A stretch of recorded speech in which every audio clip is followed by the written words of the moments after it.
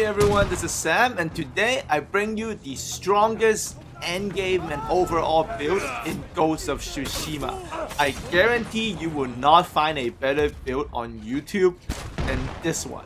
Look at what I'm doing here and look at how every single enemy in Act 3 endgame on lethal mode is petrified on what I call the Fire Ghost build.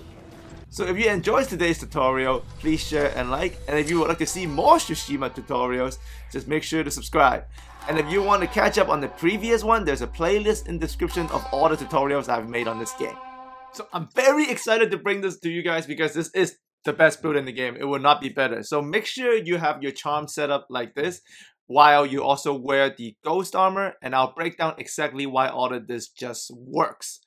So what you're really doing is you have the 2 Charm of Fortunes to pretty much give a 100% chance to everything else, but you're using the Charm of Fire Doctrine where burning triggers Terrify.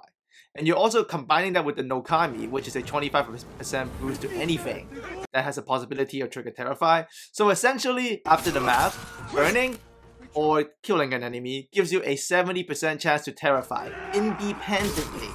So they happen separately. So when I burn an enemy, especially with something like an explosive arrow, where I can burn up to 5-6 enemies at once, and I can also assassinate them after they're burning, with the 70% chances being stacked, there is no way not everybody will be terrified. And Jin has so many tools that burns if you think about it. It's not just the explosive arrows. It's also the flaming arrow, the way of the flame, his bombs. But the flaming arrow will be great in like a small group incident. You can see I burn that guy, which stuns him. And then I terrify this guy. And as I kill this guy, 70% chance I scare somebody else. You can see the guy on the far back there is scared. The burning guy is open to assassination. That's another 70% chance of scaring someone else. This guy doesn't know what to do. I finish him off, that's another 70% chance somewhere else. And when a big group comes and I can't, take an explosive arrow quick fast enough, what I can do is I can use the Way of the Flame versus groups, which has about like a 5-second time meter, and everybody I hit it gets on fire. So you can see I light that guy on fire, I terrified 3 guys. 3 guys are terrified. And as they're terrified, they are an easy defeat. So when I stab them on the ground, that triggers another kill. Just everything is over after this. Fire arrows and flame sword is a deadly combo. Obviously, explosive arrow versus large groups, but when it's something small like this, you're not really even aiming to, defeat them. You're just trying to light them on fire, so it scares this guy. You can see there's the leader right there. I shoot him right at the elbow chest area, lights him on fire. This guy gets terrified, and that kill has a 70% chance to terrify somebody else. Large group again, no time for explosive arrows, no worry. Pick out that Way of the Flame and just start swinging away. And you can see everybody is petrified. Some of these guys are terrified of the kills. Like, they're running away so fast I can't even chase them down. And that guy's down. And when there's a one-on-one situation, right, I just aim the stagger, and on lethal, after you stagger someone, it's actually a very fast kill. So that guy's also terrified of the kill. 70% chance of burning and kills is OP. Now, for some of you who like to make some even bigger changes, you can also add in the Charm of Susanu, and you can replace that with over the Nokami or the Charm of Healing. So this will also give you another 60% chance to stagger knock down someone. So now you have like a 70% chance to terrify, 70% chance to terrify off just burning. You don't even have to kill anyone. And then you also have the Charm of Susanu, which has a 60% chance of knockdown, all because of the 2 Charm of Fortunes you're doing, right? Level 1 and 2. So even on lethal mode, this build has absolutely no issue. Like one-on-one, you should be able to win the fight because as long as you select the correct stance, you're fine. But the simple fact that you don't have to really defeat anyone, you just have to, ignite them to create like huge group terrified. Like everyone is terrified here. Like I have no one left to fight. Everyone is running away. Like that guy's gone. So absolutely unstoppable endgame build. You can make some minor changes. If you like the Charm of Susanu, sure. If you don't, then you can just stick with the Nokami and just totally focus on fire like I'm doing here.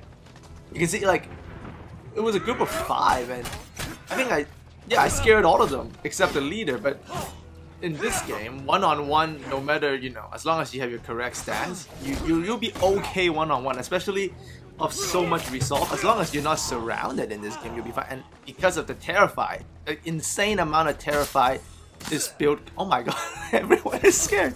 The insane amount of Terrify this build can do, I mean, it breaks it, but is it incredibly fun by the time you can build this up? Of course. So, I will be doing the final boss fight on Lethal after this clip, so spoilers ahead, so stop the video if you don't want to see any spoilers on the final boss fight.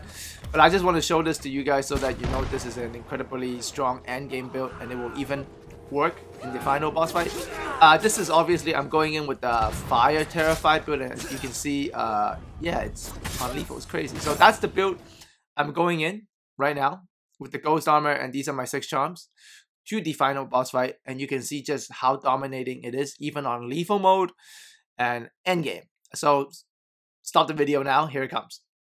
So this is by far the best endgame build. Anyways, final warning, the final boss fight will begin. So if you don't want any spoilers, stop the video now. And you can see I have actually purposely went in with no resolve just to see if I can do it. And so the explosive arrow obviously is gonna light people fire, hurt them very seriously, and it's gonna scare this guy.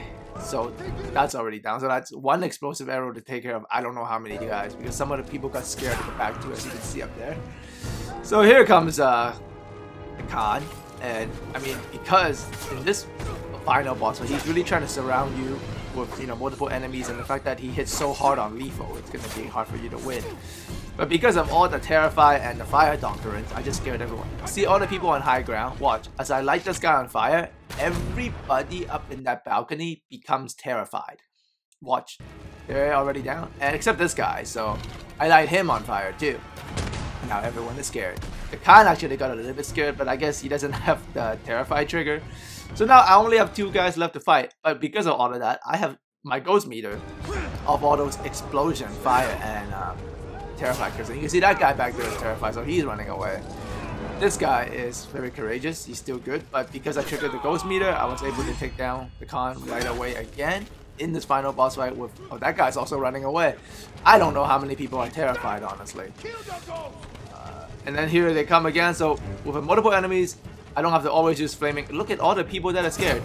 Here comes the way of the flames. So now this guy's scared. Oh, that guy's scared too. I think of this sequence, I have probably scared over maybe 10 enemies. So now it's just a constant 1v1 fight against the Khan. But it is lethal mode, so 2 hits I'm down. But remember, there's another guy running away. I started this fight with no resolve, and by the end I already had 4 or 5. So pretty much everybody runs away from the Khan. They left him to go down on his own. There's another guy running away. Actually, never know. Oh my god, there's 2 more. And there's another one. So this is an incredible endgame build. There, you will not find a better one on YouTube. So if you enjoyed this, please like and share. And I hope you enjoyed Ghost of Tsushima as much as I did. Hopefully you guys enjoyed the builds. I don't think I can top this one. This is probably the best build. So thanks for coming in, and I look forward to talking to you guys again very soon.